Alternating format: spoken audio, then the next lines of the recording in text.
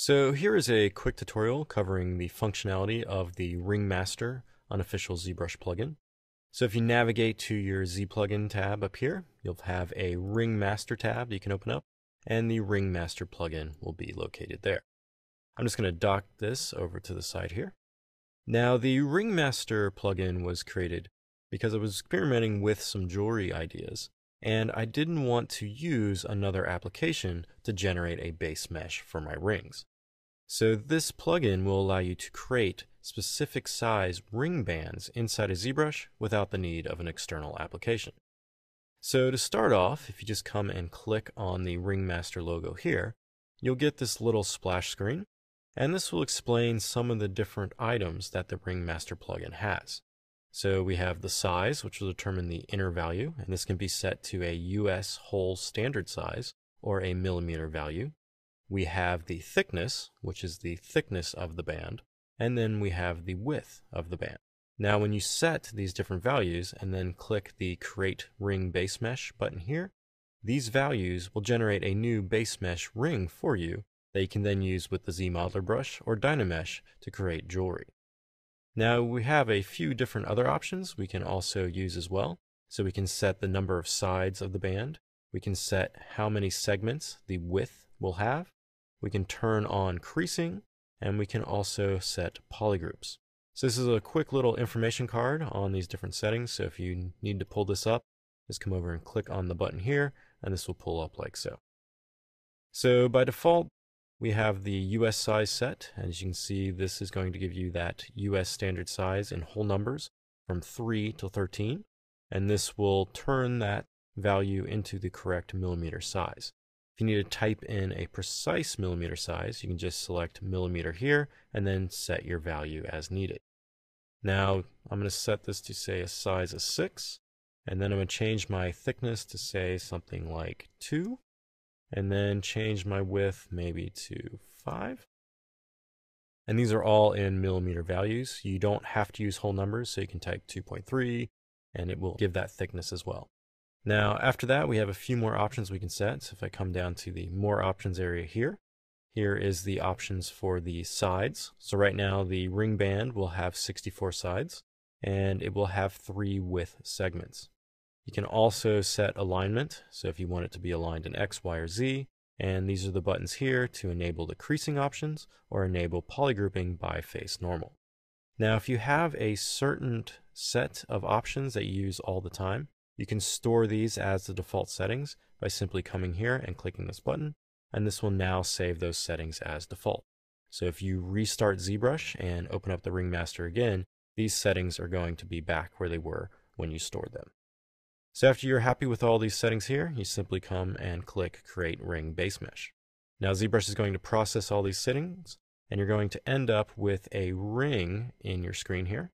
If you turn on polyframes here, you'll see that width setting has been generated, so it has 3 width segments. Now if I navigate down to the subtool palette here, you can see that this ring was created for us with the plugin, but we also have some other subtools that were generated automatically.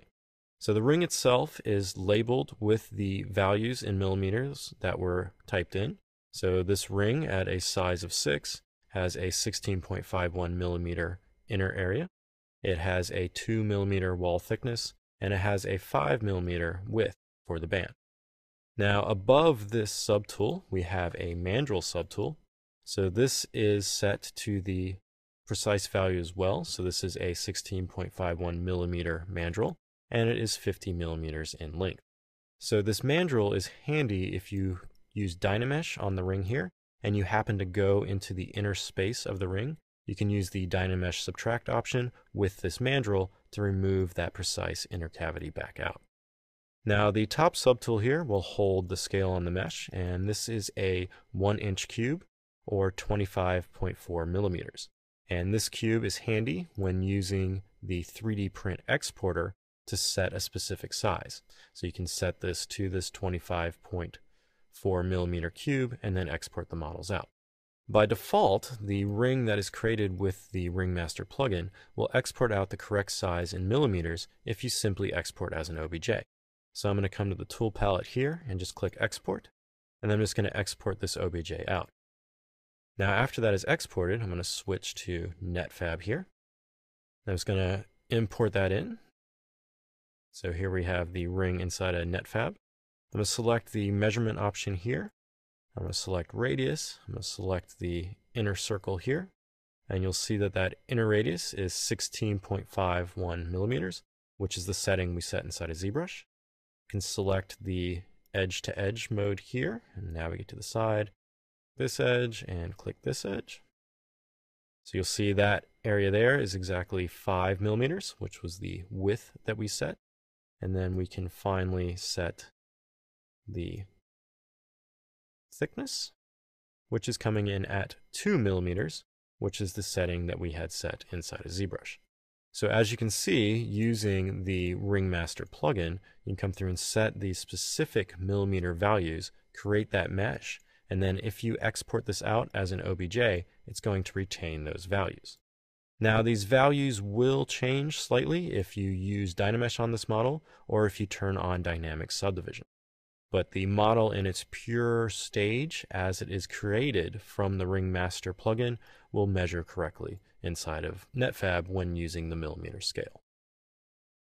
So after you have the model created, you can now come in and say use the ZModeler brush with all the different attributes to tailor your ring to your precise look or style that you're going for. So just come through and bevel some of these edges here. You can then use any of the other ZModeler options like changing polygroups and then Q meshing polygroups all to add different designs to the ring there. And then if you export this out, it will hold all the dimensions that were originally set and you can use it in 3D printing. So that is the brief rundown on the Ring Master Unofficial ZBrush plugin. You can find a link to the plugin itself in the comments of this video, and also where to post any issues that you may run into. So I hope that helps, and happy ZBrushing.